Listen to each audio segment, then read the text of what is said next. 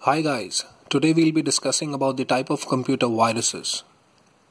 Okay, so in a software world, viruses are the miniature software programs designed to malfunction the operation system of computers while spreading from one device to another.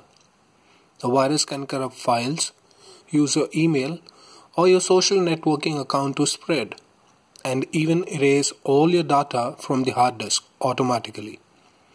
There are several types of viruses present these days. The computer virus is usually spread through email attachments, instant messages, or direct connection with infected hard drives. They can be hidden in the attachment of greeting cards, funny images, or latest software files. Computer viruses also infect through cloaked downloads from the internet.